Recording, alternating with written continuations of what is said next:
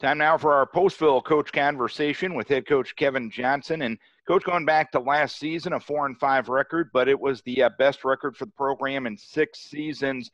What do you look to build off of last year as you start the 2020 campaign? Yeah, coming into last season, we set some pretty high goals to try to turn this program around and get us heading in the right direction. We're going to try to continue to build off of that in this 2021 season. We only lost 4 seniors in the off season, so we have a good core group coming back, and they're going to lead us into this year. Being the fact you got so many kids coming back that got all that experience last year, how confident are those kids knowing the fact that they can go out there and do the job? Well, I think last season, the kids proved to themselves that they can be successful, that all their hard work they put in on the field does pay off on Friday night.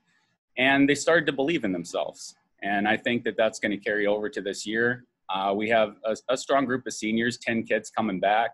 9 of those were starters last year. And we have really, high hopes for them this year. With the way the world is, how has preseason camp been different this year than years past? It's definitely been different. The concerns are different. Having the kids come back this fall after not having any classes or really any interaction with their friends for the last 5 months, that's been different.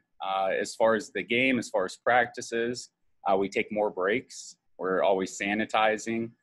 We're social distancing, which is kind of goes against the nature of football, because football is all about contact and huddles and everybody getting together. So we're trying to adapt to it, but I think we're doing a good job with it. But the mere fact that there is activities going on, schools back in session and everything like that, does that maybe kind of put in the kids' mind that away from the school setting and away from the football setting, I better watch my P's and Q's to make sure that this thing can continue? Yeah, that was the topic of the day yesterday, which was our first day of school. We got to get back into, student mode. A lot of these kids, we went online that 4th quarter, so they kind of shut down. And, going into this first quarter, it's important that they put their academics first and, get the behaviors in line and kind of fall back in so we can stay, eligible and successful. No matter what happens during the regular season, you will get a postseason chance with the new schedule set up by Iowa high school football this year. Does that maybe change the approach to the season? Maybe you don't have to put so much pressure on your early season games. You can actually take it week by week and build from there. I think the state did a good job with giving schools flexibility. Not forcing kids to come out and play if they were sick, or if if a program had to shut down for a week or 2, that wouldn't hurt against them. The Coaches Association has been urging for a 32-team playoff for the last couple of years. And, this will be a good experiment this year, putting all the teams in the field and, see how it works out as far as, fairness and competition. When you look at week 1, how do you approach week number 1? How much scouting do you do for Sumner Fredericksburg? How much of it is just worrying about what you guys can do and what you need to improve on? Oh, I think that first week, honestly, you might over-scout it.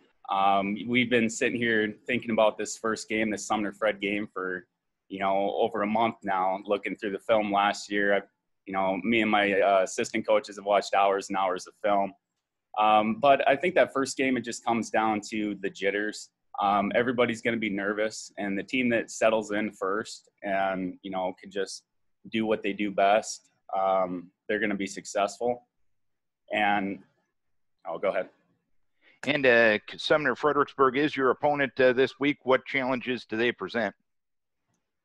Well, last year we started the season off with Sumner Fredericksburg also. We went down there, and like I said before, we were nervous. We did not play our game. We turned the ball over 4 or 5 times in that first half. I know Sumner Fred and Coach Coyle down there, they're going to have their kids ready to play. They play physical football.